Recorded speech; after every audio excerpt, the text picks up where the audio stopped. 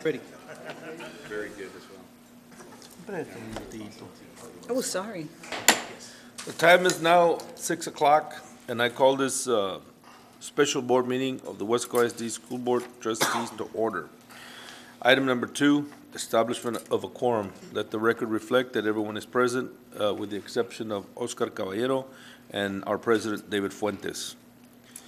At this time, I would like to just take a moment and recognize our board member, Oscar Caballero, which lost his father last week, and the family, I'm sure, are going through a time of pain and hardship. And I ask our Lord to please give them peace in this time, and I'd like to ask for a moment of silence.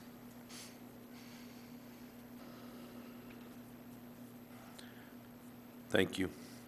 Moving on to item number 3, discussion, consideration, and possible action to temporarily include Knapp Medical Center on the exclusive provider level of the Weslaco ISD Health Benefit Plan while the parties negotiate an acceptable pricing structure.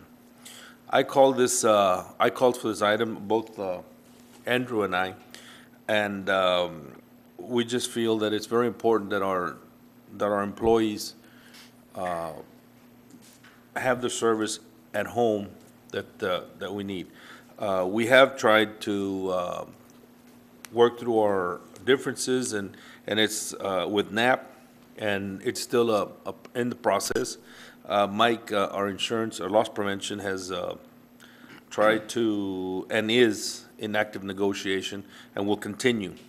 So at this time, Mike, if you want to give us an update on this, on where we're at, that way we can continue. Yes, good afternoon, Mr. Lopez. As you're aware, we had a meeting with the CEO of Knapp Medical Center. I believe it was on September 13th, I believe. There was some discussion. We weren't able to work anything out at that meeting. We did follow up with a letter and an offer to Mr. Lopez immediately or shortly thereafter that meeting. We have not heard a response, either affirmative or a negative or a counteroffer back from them. Last week, I did follow up with an additional email to Mr. Lopez, and I still have not heard anything back from them. So that's where we're at right now. Okay. So what does the agenda item mean as far as being the exclusive provider? Does that mean they're the only ones? No, sir. They're in a higher tier. The only other hospital that's in that in the EPO right now is Doctors Hospital Renaissance. Okay. So what does the agenda mean? So they're not exclusive then? They're not the only ones? They're not in the top tier, no, sir. So what does that mean? Can the district still go into Knapp? Yes, Under the way it's worded?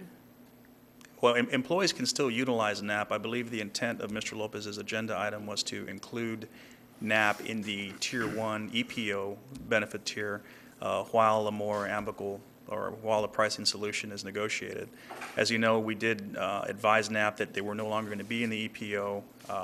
They were going to be a PPO network, and of course they declined, and they chose to be out of network. So I guess the intent of your item, Mr. Lopez, is to allow our employees to still utilize and get Tier 1 benefits while we're negotiating. Mr. Villeros, I'm sorry.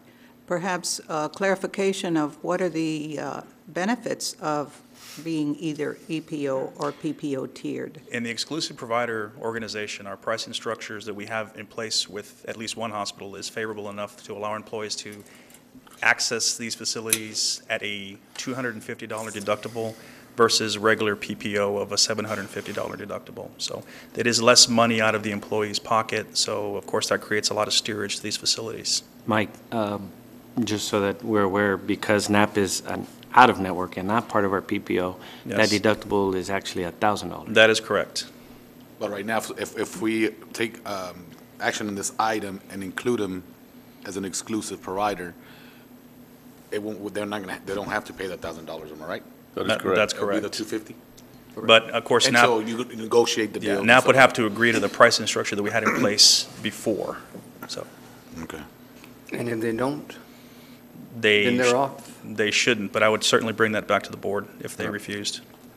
My concern right now, Dr. Rivera, is that I do not want any of our employees to be steered away from Weslaco with a medical emergency due to the higher deductible that is present to them right now. And that is why I brought this item, or both Andrew and I brought this item forward. No, and I'm glad that you guys did, because it is a big concern.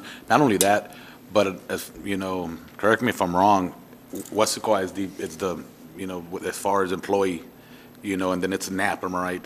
Well, that's why it baffles, that's why I'm at a loss to why they would consider choosing to be out of network. Yeah, That is correct. We are the largest employer in the city. And then it's NAP Medical, and That being said, like I said, it really surprises me why they would take that course of action, but here we are. well, Mike, I know you're doing a great job, man, and I hope that, you guys can come to a deal, and hopefully they can, be part of our exclusive, to be an exclusive provider, man. I'm really hoping it works out. Mike, too. do you foresee any problem going back to the 9/1 date? We will certainly explore it.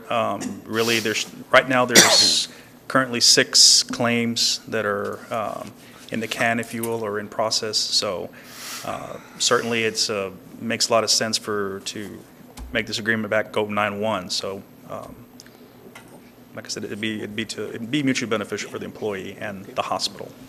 Yeah. Well, I'm trying to make sure that our employees are well taken care of, and that's why I put this item on the agenda.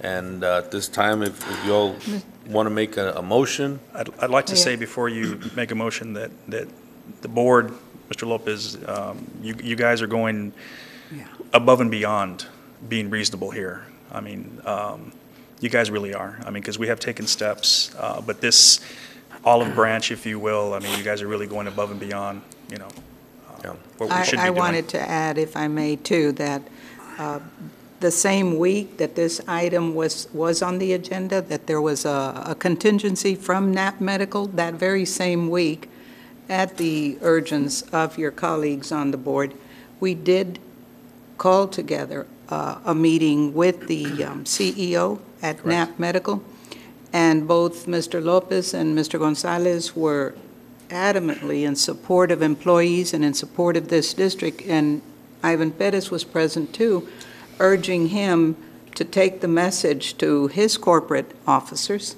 that we were willing to work closer on bringing a pricing level that was acceptable so that both the hospital and district employees could benefit. He was open, he was listening, but at the end, he went away saying, I'm not authorized to make a decision.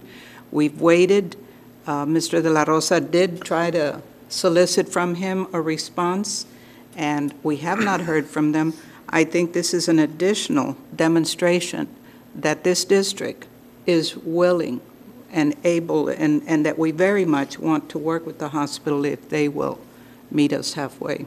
I commend certainly the board for taking the initiative to put this back on the agenda and to give NAP Medical additional time to hopefully come together with us on this matter. And if you guys can continue letting people know that we're working, us as the board, we're working with NAP, let our employees know, hey, we want what's best for them. And also what's best, we'd like to deal with NAP. But yeah, if we can keep also our employees up to date as well, what's going on. I mean, I don't know if you can, but I mean, if you can, I mean, it would be good. So they've not chosen to meet with you? In other words, you made them an offer. Mr. Lopez did meet, is it Mr. or Dr.? Doctor. Dr. Lopez, my apologies. Dr. Lopez did come, and he did meet with us that one time. But as I said, Mr. De La Rosa has sent a follow-up email. We've not heard from him. That's what I can understand. If you met with him Yes, sir. and he's willing to work with us, we're going to negotiate, but yet he's not approached you to try to settle it? No, sir. So why? He said he had to go back to corporate. I'm sorry? He had to go back to corporate. Okay, so there's something there that's holding him back? Apparently, his comments to us were that decisions would be made at the corporate level in California, not at his level. So, Okay. Okay.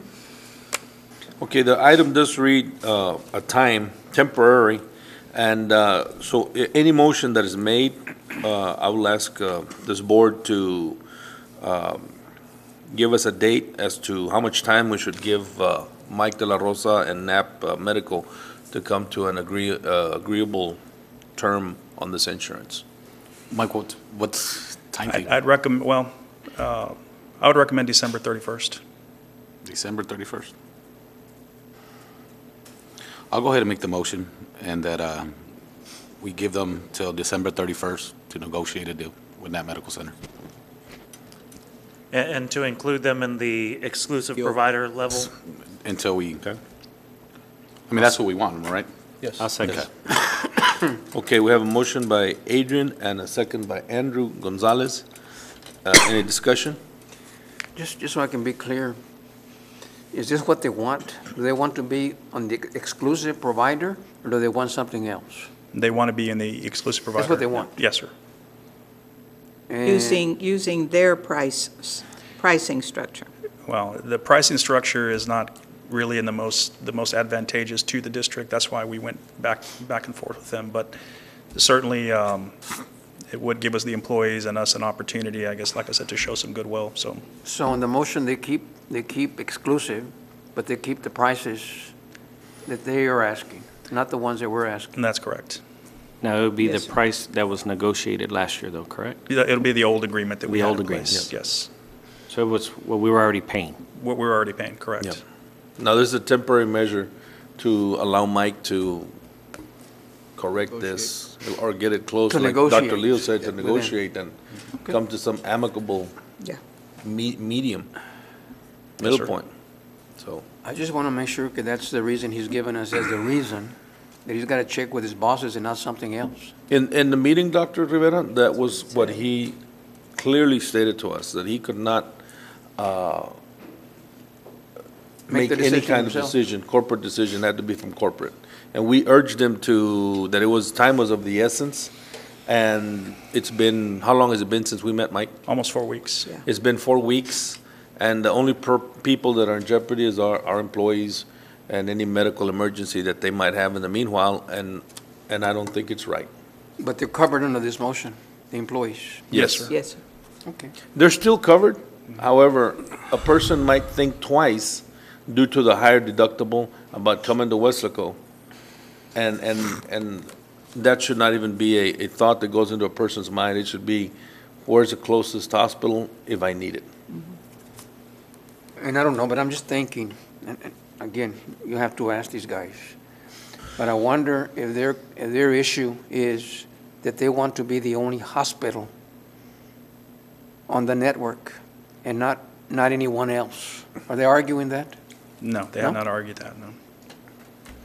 Okay. I'm ready to vote. Okay, so we have we have a motion by Adrian and a second by Andrew. All those in favor signify so by saying aye. Aye. Aye. Opposed? Motion carries. Thank you. Thank you, gentlemen. Now, moving on to item number 4, closed meeting to discuss. Item number 1, confer with legal counsel regarding superintendent search, Texas Government Code 551.071 and 551.074. And then we'll come back and if there's any action on those. The time now is 6:14.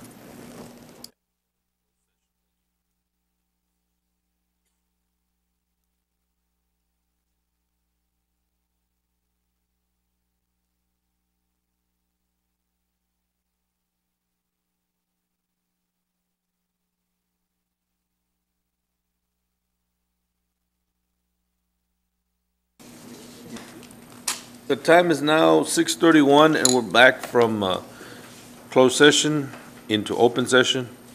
I'll give a moment so that they can change the tapes back there for us.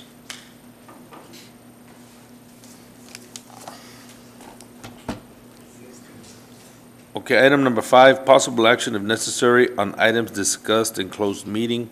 We had number 1, which was confer with legal counsel regarding superintendent search, Texas Government Code 551.071 and 551.074, and that's a non-action item.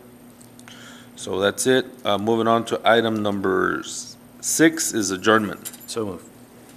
We are adjourned. The time is now 6:32. Let the record reflect before we go off record, I'm sorry, that Adrian left at 6:25.